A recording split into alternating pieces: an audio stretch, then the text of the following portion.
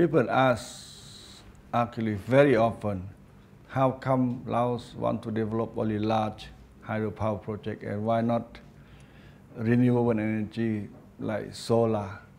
Because we are a very hot, warm country, get plenty of sun.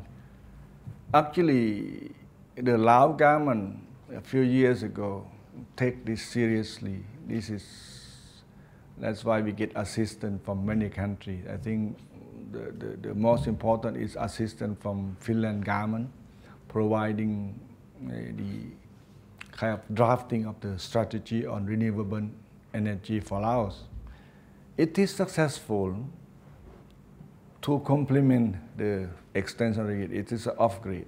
It is good in the sense that in a remote area, small village, it's not possible, it's not feasible to extend the grid. Just too expensive, not worth doing it at all. So we have to provide the solar home system.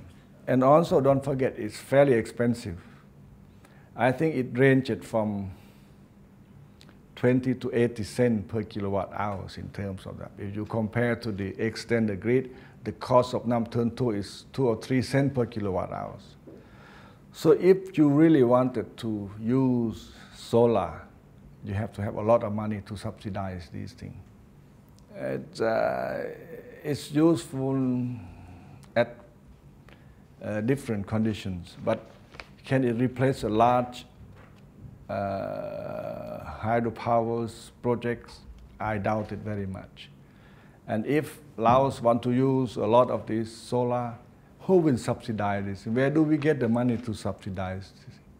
Will it help Laos to supply like our objective, to provide reliable and affordable power to own sector? It's not possible with solar, not in the near future anyway.